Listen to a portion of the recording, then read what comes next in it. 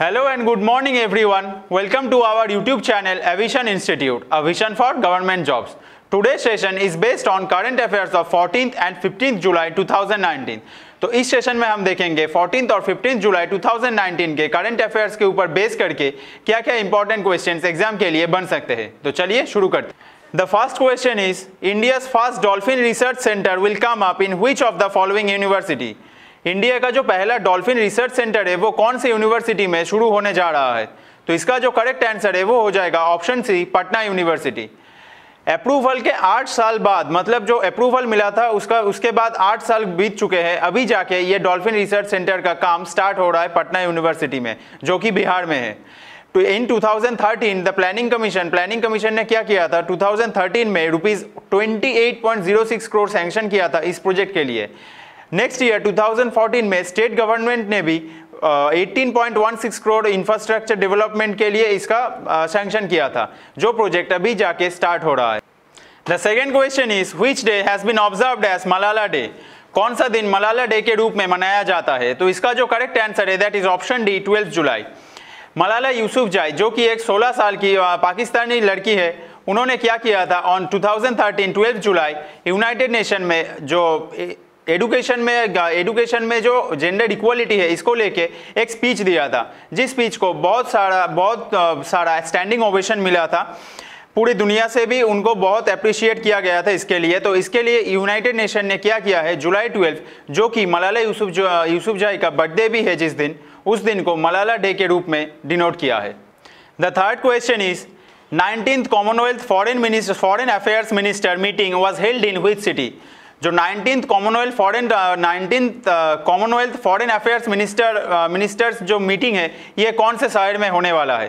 तो इसका जो करेक्ट आंसर है दैट इज ऑप्शन है, लंदन।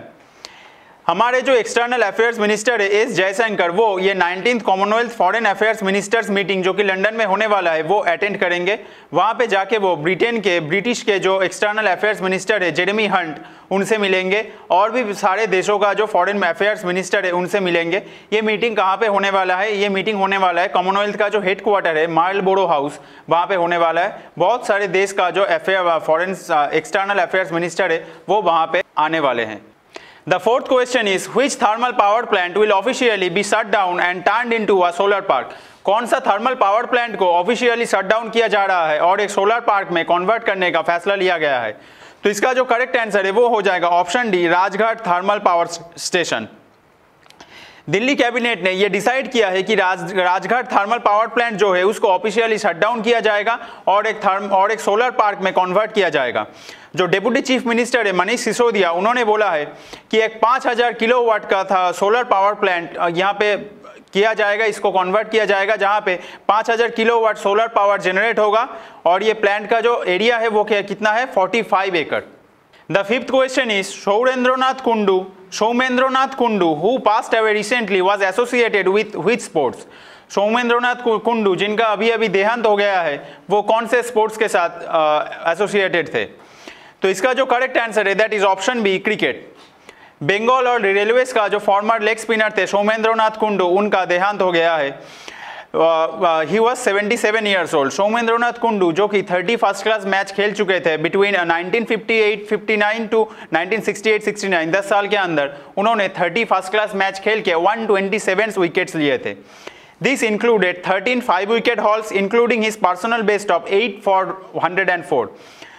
उनका जो ये 127 विकेट है उन्होंने 13 बार 5 विकेट लिया है, जो जिसमें उनका कैरियर का बेस्ट परफॉर्मेंस भी शामिल है, जो कि है 8 विकेट उन्होंने लिया था 104 रन देके। He also took 10 wickets in a match thrice. 3 बार उन्होंने एक मैच में 10 विकेट लिए हैं। Kundu was conferred the CAB Kartik Bose lifetime achievement award in 2013-14। 2013-14 season में सौमेंद्रनाथ कुंडू को CAB की तरफ से Kartik Bose lifetime achievement award दिया गया था। The sixth question is, who is the only Indian in Forbes highest paid celebrities 2019 list? Forbes का जो हाईएस्ट पेड सेलिब्रिटीज है 2019 का जो लिस्ट है उसमें कौन है, अकेले इंडियन कौन है? तो इसका जो करेक्ट आंसर है वो हो जाएगा option D, Akshay Kumar. Akshay Kumar has become the only Indian to feature in Forbes list of world's highest paid celebrities of 2019. The actor ranked 33rd on the coveted list. जो लिस्ट है उसमें उनका rank हुआ है 33rd। ये जो list में और कोई इंडियन नहीं है, अकेले हैं। This magazine calls Akshay Bollywood top earning star. ये मैगजीन की तरफ से अक्षय कुमार को बोला जा रहा है कि बॉलीवुड का टॉप अर्निंग स्टार है वो, with N earning of at least 5 to 10 million $US पर फिल्म। पर फिल्म के पीछे वो 5 to 10 मिलियन $US, जो कि इंडियन रुपीज में है 35 to 70 crore rupees. The next question is which company will launch को branded credit card in partnership with axis bank and master card. कौन से कंपनी ने को ब्रांडेड क्रेडिट कार्ड लॉन्च करने का डिसीजन लिया है with partnership with axis bank and master card? तो इसका जो करेक्ट आंसर है that is option C, Flipkart. Flipkart क्या करने जा रहा है? फ्लिपकार्ट पहला को ब्रांडेड क्रेडिट कार्ड लॉन्च करने जा रहा है, जो कि एक पार्टनरशिप है एक्सिस बैंक और मास्टर कार्ड के साथ। This is first co-branded card for the e-retailer. Flipkart had earlier partnered with Axis Bank in 2016 for the launch of the Axis Bank Buzz credit card.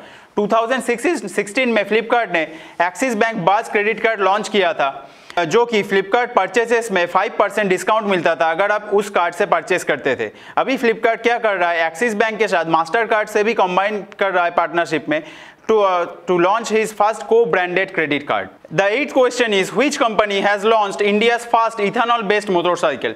कौन से company ने India का first जो ethanol based motorcycle है वो launch किया है? तो इसका जो करेक्ट आंसर है वो हो जाएगा TVS motor. TVS motor company India का जो फर्स्ट इथेनॉल बेस्ड मोटरसाइकिल है वो लॉन्च कर चुके हैं। It with the government's initiative to opt for green and sustainable future mobility solution. Government का जो इनिशिएटिव था green and sustainable future mobility solution, उसके चलते हुए ये इथेनॉल बेस्ड मोटरसाइकिल लॉन्च किया गया है। ये जो ओकेशन था वहाँ पे जो हमारे road transport and highways minister है नितिन जयराम गडकरी और जो नीति आयोग के सीईओ है अमिताभ कांत, वहाँ पे। The ninth question is film divisions will launch which documentary film club in Mumbai. Film division ने कौन सा डॉक्यूमेंटरी फिल्म क्लब मुंबई में लॉन्च करने वाले हैं? तो इसका जो आंसर है that is option D, Kshitij.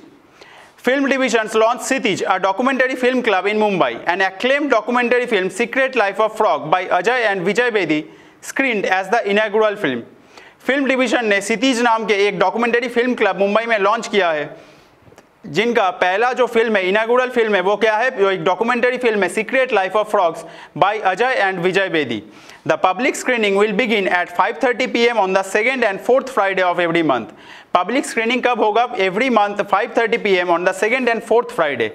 The screenings will be held at films division complex. और स्क्रीनिंग कहाँ पे होगा? फिल्म्स डिवीजन कॉम्प्लेक्स में। The last question is where will the 2019 Himalayan States Conclave held?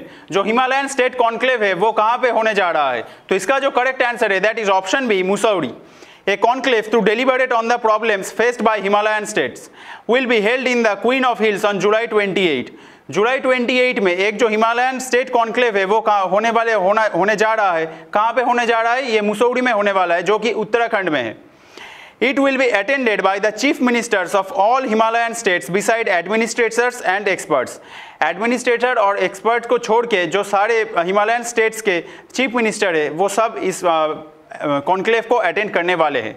States to attend the conclave include Jammu and Kashmir, Himachal Pradesh, Sikkim, Assam, Arunachal Pradesh, Meghalaya, Nagaland, Tripura, Mizoram and Manipur.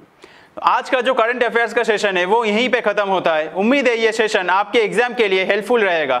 अगर आपको ये session आपके exam के लिए हेल्पफुल लगे तो इस वीडियो को एक लाइक कर देना और अपने दोस्तों में शेयर जरूर करना। और अगर आप हमारे चैनल में नए हैं तो चैनल को सब्सक्राइब जरूर कर लेना। तो फिर मिलेंगे एक नए करंट अफेयर के सेशन के साथ। तब तक के लिए thank you and have a good day.